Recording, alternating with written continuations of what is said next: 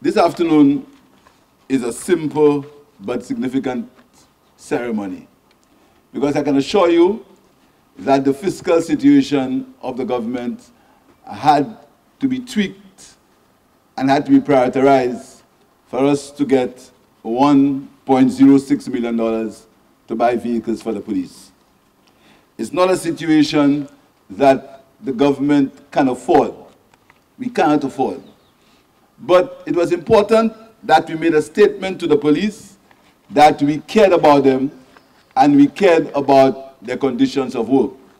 And this is why I want to thank my cabinet for agreeing to prioritize expenditure even before the budget to get $1 million to spend on the police service.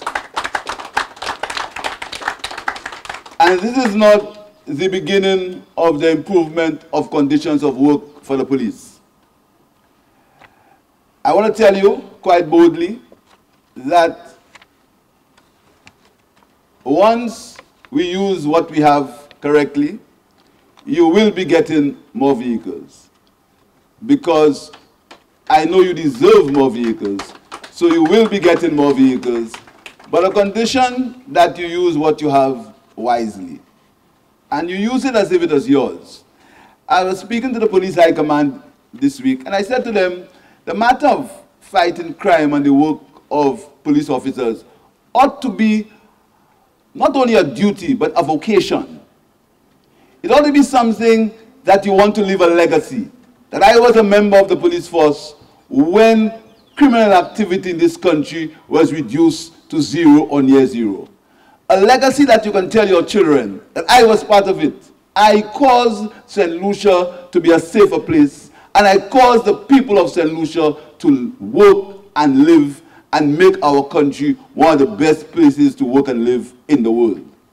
And the way you achieve that is by ensuring that there is a secure country. And it mustn't be looked upon as a job. It mustn't be looked upon as if something that you do to make the government or to make the prime minister look good. When most of you will be there, I will not be prime minister, because you have a security of tenure. I have no security of tenure. People decide my fate every 5 years, or sometimes, if you're in Barbados, every 3 years. So I very well know that my fate depends on people. No one has to remind me. I need no reminder. But what I know is once the people have entrusted me with the confidence, and I want to thank them for that, once they've allowed me, the people of St. Lucia, through the people of Castries East, to have the confidence to be in a position where I can administer the governance of this country, I will do it without fear and favor, to the best of my ability, for the well-being of the majority. And that the well-being of the majority means that we must have a safe and secure country for us to live in. So I will spare no efforts within the limits of the fiscal constraints that we live with to improve your conditions. So this year, and I say this year with emphasis, we are going to commence construction of the Grosile police station. The Grosile police station is a station 6 years too late. But it's going to start this year. And I've been told that the construction time will be a little less than 18 months. So if God spares our lives and the people of St. Lucia spare our lives, we will be opening a brand new police quarters in the town of Grosile, if not at the end of 2022, in the first quarter of 2023. We are also going to, and I've just discussed with the Attorney General, we are finalizing the agreement with NIPRO to repair the Vieux-Fort police station. That agreement is going to be finalized very soon, and NIPO has promised that they are ready to commence work on the Vieux-Fort or the southern headquarters of the police force. So we are going to start that this year, and it's going to continue, hopefully. I understand that the construction time may be about 12 months. So the police officers in the south, you are going to have better conditions of work very soon.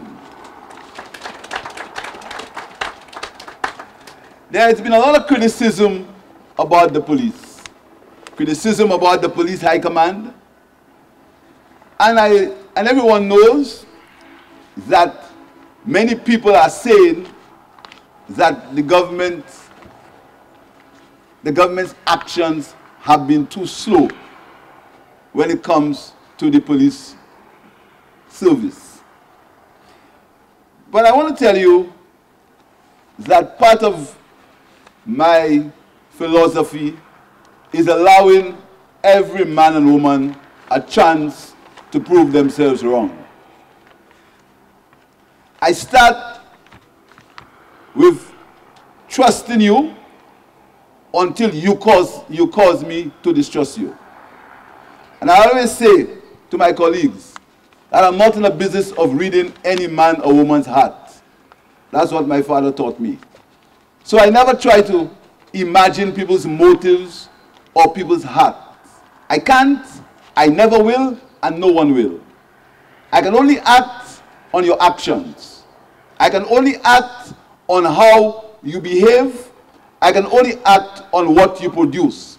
And that is how I will measure the police service. On their actions and their production, not on anybody's heart. I can't promise you that. Apart from not being a heart surgeon, it's impossible to read anybody's heart. So I will not try to interpret anybody's motives. I challenge the police high command and the officers to improve the crime situation in the country. And they want the tools to do it, I will provide the tools. These are not going to be the only vehicles that you're going to get. We are going to produce more vehicles to you this year. Because what we ask from you is commitment. What we ask from you is every day you put your uniforms or you go to work with a purpose of improving the quality of life for yourself, your children, and the country. Because at some point, if the crime continues, it will reach your doorstep. It might not reach yours personally, but it will reach your friend, your cousin, your family, it will reach you. So you have a moral duty to ensure that by your actions and by the work you do, not for the Prime Minister, not for me, not for the government, not for the ministers, for yourself and for your country, you give a fair day's work for a fair day's pay. I know that your conditions could be better, but I want to tell you that's the history of our government to improve the conditions of the men and women of the police force. We were the ones who built all the new police stations in St. Lucia today. I can say that without any fear or favor. We were the ones who built the Marchand police station. We were the ones who built the 2 police stations in Dennery. We were the ones who will build the Grocery police station. So when it comes to understanding the conditions of work under which policemen live and work in particular, we know about it. And this government will continue to work so that you can have better conditions. So it's up to you. It's up to you. It's up to you to have pride and dignity. It's up to you to understand that you have to work together. This cannot be a business of territory or territorial, or this is my section, this is his, and I can't interfere in it. We cannot run the police force as silos. We can't run the police force where we are hoping that somebody will fail so we can succeed. Failure for one is failure for all. So if somebody fails and you think that you succeed because somebody fails, all of us fail together. So I want you to take this handover, this $1.06 million which you spent, as just the government. It's not a favor. It's the government's commitment to you so that you in turn can improve the conditions, can improve the quality of life in this country. And the quality of life depends on how safe people are. St. Lucia used to be a place where you could, on evenings, relax on the beach with your family. I hope so, your family. That's true? You could relax on the beach with your family. It used to be a place where people used to go window shopping. Now all the stores are covered, you can't even see what's there. It's a place where people used to go and sit on the Derek Walcott Square. We need to be able to bring back that quality of life to St. Lucia. St. Lucia cannot be a place where you are afraid. And it's up to you. The onus is on you to bring that life back. We can bring it back. There are countries in the region where we brought it back. Sometimes we speak about Singapore. The first situation in Singapore was they did two things. They cleaned the country and they saw about law and order. A country without law and order, regardless of all the strides that you make economically, if there is no law and order, if there's not security of person, the country will not be a good place to live. So this home invasion thing must stop. I was appalled that there could have been a home invasion in one of the most populous places in St. Lucia.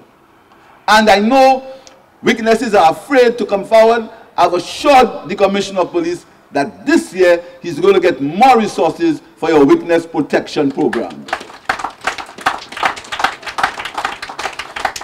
Because you can't have a situation where people see a crime is committed, they keep quiet because they are afraid that they get injured if they bear testimony. That cannot be right. It cannot be right.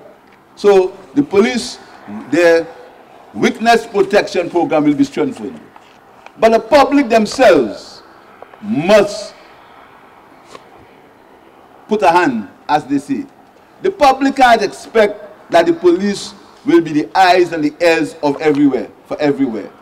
And there's a lot of criticism. And sometimes the criticism of the police is warranted. But we cannot blame, if one policeman does something wrong, to blame the entire police force for the inactions of one policeman. And the police themselves, by their behavior, must show a level of empathy and a level of professionalism, because you are very important and powerful people. Any man or woman who can take somebody's freedom for 72 hours is a powerful person. Very powerful. And when you have that uniform or you take that oath, you become extremely powerful. So you have to use that power with prudence and with temperance, ensuring that it is for the benefit of all the people. So this afternoon, Mr. Commissioner, this is just the beginning of the improvement of the working conditions for the members of your force. I want to thank my cabinet colleagues for understanding that this government deals with priorities. And if you notice, the first people we bought vehicles for is for the police, and we kept the old vehicles that we inherited. And that is significant.